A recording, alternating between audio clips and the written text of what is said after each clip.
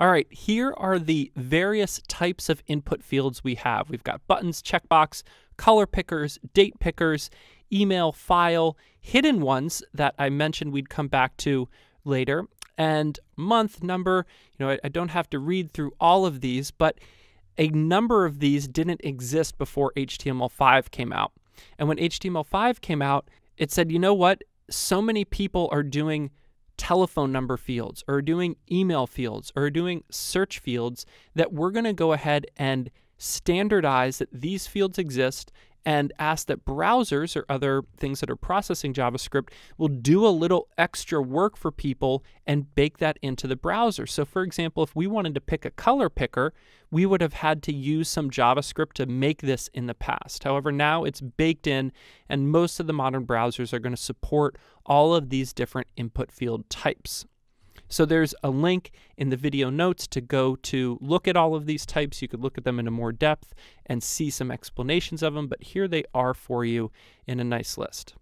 So we can see that this is an input field of type input. Type input is basically going to be your normal one-line input field as opposed to what you might see as a text area we'll look at later. Now we saw the ID here. Again, the purpose of the ID in an input field is to tie it to the label so that these two are synced. However, you absolutely need to have the name, and it's common sometimes the name might match the ID. So you'd wonder, why do we have both of these? The reason is that the name attribute is going to be used on the server side, or we could use it with our JavaScript to label or identify what that field is. So we'll get all the data spit out, but we also get to know what the name of the field was, and we see it here. It's quite common to name these in camel case. However, you'll see on occasion that you could name these with hyphens as well, but camel case tends to be a little bit more common. Next, we have value. So value is going to be the attribute that we'll use in the DOM to get the actual value of the field. So if I start filling this out and I say Zach Gordon, when I submit the form, it's going to give me the name on the back end, and it's going to give me the value. And later we'll learn how to modify this using JavaScript as well. But it's also possible to hard code a value in to start with. So what you'll see with a lot of forms, so I'm refreshing the page here, and notice how this is already filled out for me. What you'll see a lot of times with PHP is, let's say that you're going to pay for something and you've already logged in. What you'll see when you go to the checkout page is that it's already got your billing information, it's already got your contact information already set up, because on the back end it's using some PHP to pre-populate this value field. So this is important to know, that you could pre-populate the value field as well as get that value both with JavaScript and on the server side once that form's submitted. If I clear that out, then we can come down to placeholder. Placeholder was something else that was added with HTML5. We used to have to do quite a bit of JavaScript to add this in, but basically if the field is empty, then you can add some text as a little bit of a hint. Now what some people do to simplify fields is they'll actually put in the same value for the placeholder as they do for their label. Then they might use an accessible way of moving the label off the page so that the average user doesn't see it, but if somebody needs it for accessibility purposes, it's still there. However, it's important to know that you cannot just remove the label because you have it for a placeholder. Just because you're seeing it on the page doesn't really mean that you've properly identified what this field really is, and the label is still the way to do that. So for accessibility reasons, I'm going to encourage that you have both a label, and for usability, you also have a placeholder if that's relevant as well. The placeholder is great though and very helpful to people. You fill in some data, you take it out, and it's still there as well. So let's talk next about tab index. It's possible when you use a form to tab through the different elements. However, you could see as I'm tabbing through, I'll start this over again. Notice it starts up top here, and then we start tabbing. It goes 1, 2, 3, 4, and then it jumps all the way down to subscribe for the newsletter, and then the submit. The reason for this is that I have hard-coded the tab index in for a number of these fields. So what this does is all forms you could tab through if you're a power user, or for accessibility reasons you're using your keyboard to navigate, then these can be very helpful.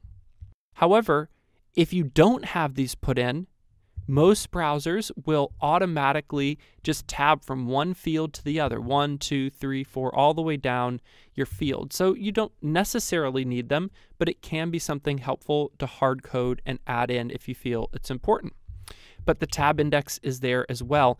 And I'll just pause here and say the reason I'm going through all of these attributes is we saw in the past that we can modify attributes using JavaScript. So one of the most common places people get into using JavaScript is with handling forms. For this reason, if you're going to work with forms in JavaScript, you want to know all of the possible attributes and things like this that you may come across. The next is the access key, and this is a great one that is not commonly used, and it's why I have this abbreviation thing up here. Notice that I put a little abbreviation and I styled it to be underlined like this under the N. What this is doing is telling people that if they use the keyboard shortcut in the browser, in Chrome it's going to be Control Option or Alt N, they could jump straight to that field. Notice that I have one here for S for the subject. So I could hit the keyboard shortcut for S or for M, and I will jump into those fields. This is more power user keyboard navigation type thing, but the access key is a great way to allow users to be able to use keyboard shortcuts to jump around. And this attribute access key is not just for form elements, it's what's called a global attribute, meaning you could stick it on links or other things on your page. And if you are building an app or something like that where keyboard shortcuts are helpful, then this is going to be something you might want to really consider putting in, as well as for usability reasons in UX, you want to style it some way or have some sort of notification or walkthrough that notifies people, hey, you could use keyboard shortcuts to navigate through this site. Now, I will say that access keys are not the same across all browsers, and you do potentially have to worry about conflicts with competing with other shortcuts that people have set either on their computer or in the browser or within a larger app that you might be coding in. So you may have some conflicts there that you have to test against. And it's a good idea to look through the link in the video notes so that you can get an idea of how these operate differently or are called differently depending on what browser you're in. But that's the access key, a very helpful accessibility, usability thing here for forms. So that brings us next to the autofocus field, and notice that it's set to true here. And all that does is if I come to my page and I'm just going to hard refresh it, watch where my cursor goes. Straight to this field. Again, I could put it down in this field, refresh the page, and it goes right there.